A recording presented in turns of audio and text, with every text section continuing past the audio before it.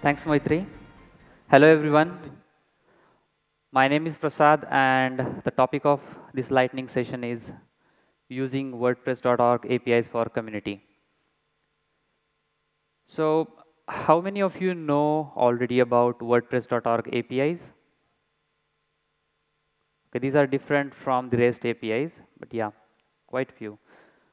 Good. So this is what I'm going to cover. It is going to be a very quick session.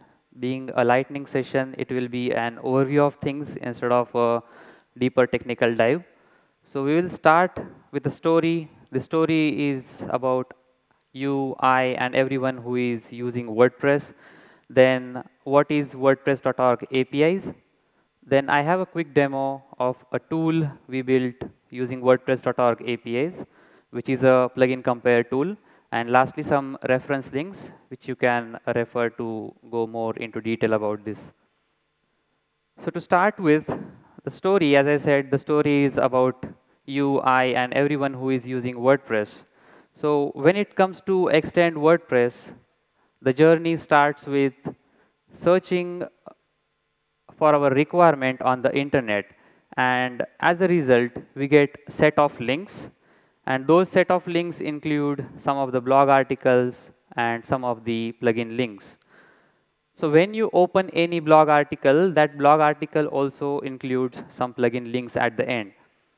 So the point here is, whenever you want to extend WordPress, 70 to 80% of the time the requirement is achieved with the help of plugin. And when you open each of the link in different tab, let's say the plugin links in different tab, you start going through the overview of each and every plugin. You start comparing some different parameters, such as who is the author of the plugin, how does the reviews look like, how many active installations the plugin has, what's the support score look like, so on and so forth. So I felt this journey or this workflow is repetitive. Everyone who wants to extend WordPress with the help of plugin is going to follow the same. Search on the internet, compare multiple plugins by opening them in different tabs. He needs to switch in between the tabs to check which one is good over the other. And that's where we dived more into WordPress.org APIs. So these APIs are openly available to anyone and everyone. They provide information about WordPress, themes, plugins, which are available on WordPress.org repository, translations, and stats about WordPress. I have some examples in front of you, starting with the stats API. So as you can see on the screen, so this API provides you the data about the WordPress version and its usage. So this JSON feed may not make much sense, but when it is used to represent in a pie chart, it shows that 56.8% of users are using 6.1. Then there is this another example, which is version stability endpoint. It gives you all the data starting from WordPress version 1.0 to the latest version, and it also mentions which version is insecure, obsolete, or latest. So 1.0 being the oldest version is being listed as insecure, 6.1 will be the latest, which will be listed as latest version. Then this is the translations endpoint. So as the name says, this endpoint provides you the information about the languages in which the plugin, theme, or WordPress is available. You can go even one more level deeper, like you can get the languages supported for specific version of WordPress or specific version of theme or specific version of the plugin. Then there is plugins endpoint, which gives you the information or the parameters or the data associated about each plugin which is available on the WordPress.org repository. So you get plugin name, title, slug, description, who is the author, what is the support score, and what are the active installations, and many more parameters. So similar to plugins, there is also themes endpoint, which provides the similar data. So since such helpful and informative endpoints are already available, openly available from WordPress, then we thought, why not build a tool using which people can compare multiple plugins on a single screen without needing them to switch in between multiple tabs. So we built a tool which is kind of a SaaS capability, but you don't need to sign up or sign in on this tool, and this is freely openly available for anyone to use.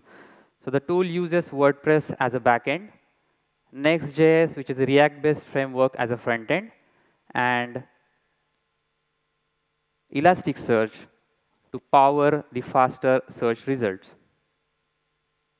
So I have a quick short pre-recorded demo. You first need to go to wpplugincompare.com website, then head towards the compare page, and consider any usual scenario like searching for e-commerce or SEO.